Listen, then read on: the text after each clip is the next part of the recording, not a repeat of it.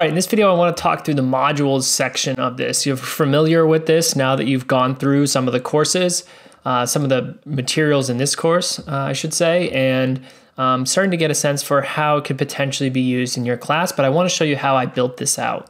When you click on the modules on the left side here, it'll be blank. There won't be anything in there. There might be a few template labels there for you as we begin to build this out, but I'm making this video before making those templates, so I'm not exactly sure how built out this is going to be, but there'll be some level of organization that we're going to want to have you stick to, just keeping the end users in mind, which again are the students, to make sure that in this beginning process, we can make sure the layout isn't confusing across different classes so that there's like sort of one shared experience by the students. So as you can see here, I've organized these by different sections, and I can just minimize these as you've probably seen.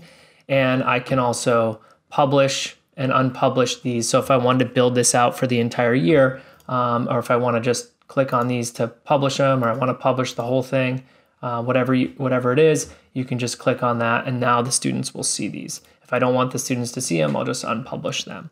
But you can see that I have a text header here, then I have some assignments, and then I have like a quiz. So the way you add those is, well, first of all, if you're going to add a module, you hit add module up here, give it a name. If you want this to be like, you can't see that, if you want prerequisites to get to that module, you can add a prerequisite here and select which of those modules that they need to complete before seeing the one that you want them to. So if you're really building out some personalization into your course, then that's a way in which you can do it. The other way that you can then add to a particular module, so I have this getting started one, and I've added these labels here, explore, reflect, to sort of group different assignments that I'm going to create. And so I can say add, and I'm going to either add an assignment, quiz, file, whatever it may be. I can add that right into here, and they'll have different labels or little pictures. And that text header is what I did there to create the explore. All right, but as I add assignments, you can see that I can create a new assignment, but I've also told you that you can create things by going to your calendar. So if you've gone to your calendar already, and a great place to add your assignments, you can just go into here, and let's say you went through a whole unit on your calendar. You added those homework assignments. What I'm going to do is just click on these, and I'll hold down Shift, and then I'll use the down arrow to select all of those that I want to be in this particular module. So you don't have to go in and recreate or move around one at a time, but it makes it really easy for you to organize things you've already created. Same goes for if you've created a quiz. So I've made a quiz for all of you, and I can just click that quiz and add it in here.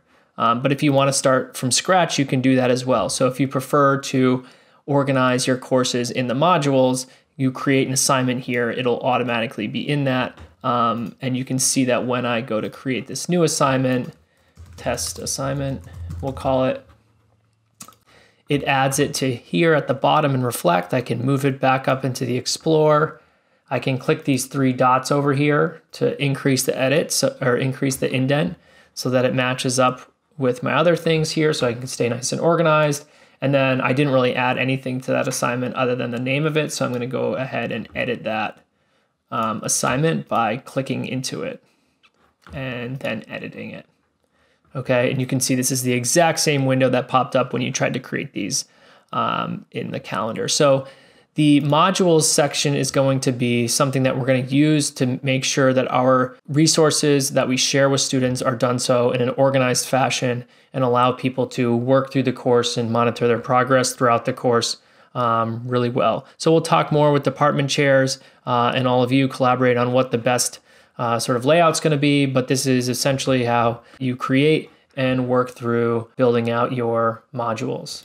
All right, so I look forward to helping you out with this further. Again, this course is just to get the basics, just to get yourself acquainted with the different features here in Canvas and take it to the next level as you begin to explore more. And I encourage you to go to the comments or go to the discussions to share what you're learning and questions you have. So let's collaborate. I really want to make this a team effort as we learn these tools within Canvas.